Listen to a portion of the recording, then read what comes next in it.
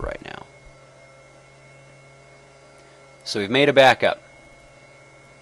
Now what I'm going to do is drop a database. To do that, we can click on Home here,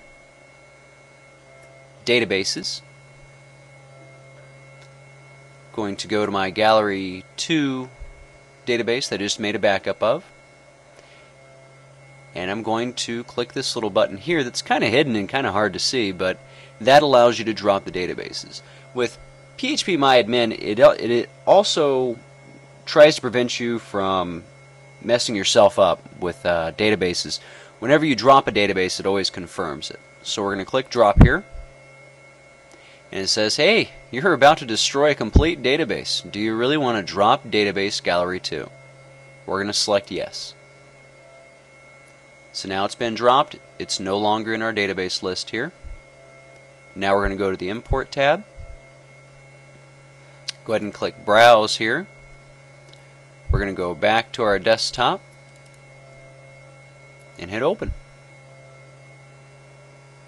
And then we're going to click Go. In this instance, with phpMyAdmin, it's basically complaining that a database is not currently selected. A quick fix around that is to go to your home, create the database, Gallery 2. Now that we're back in it, we can import. So we're just going to go back to there and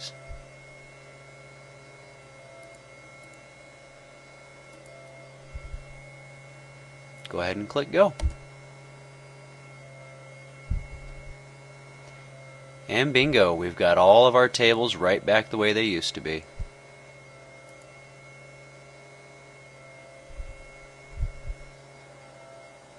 So basically with phpMyAdmin, it offers a graphical user interface to a lot of the common administrative tasks that we have to do on a daily basis. Backing up databases, restoring databases, creating new databases, and especially with web applications, creating a new database and then assigning a new user full control of that database. But we're going to go ahead and log off here real quick, and I want to show you what that test12 user is actually able to do here. So we're going to click Log Out. Now we're going to log in as test12.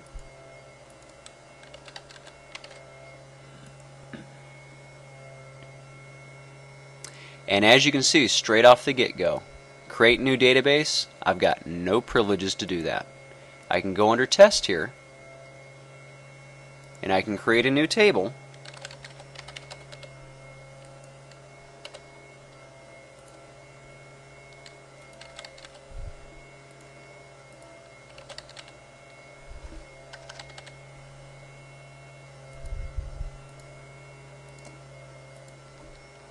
Go ahead and do this here real quick.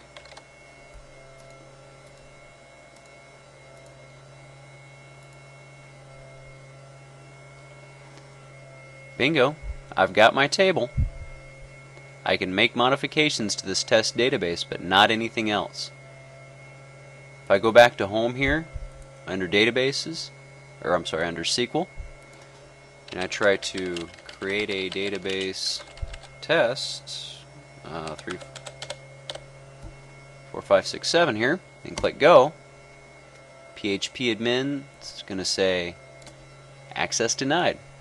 So it's one of the nice things about phpMyAdmin. It makes creating a secure environment really easy for you.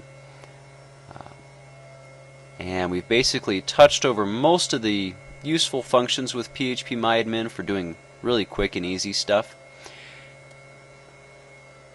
So we're going to go ahead and wrap this up here today. Again, my name is Christopher J. Pace. I am a freelance Linux consultant. Feel free to visit my website at linuxconsultant.info. And thank you for watching this video today. Goodbye.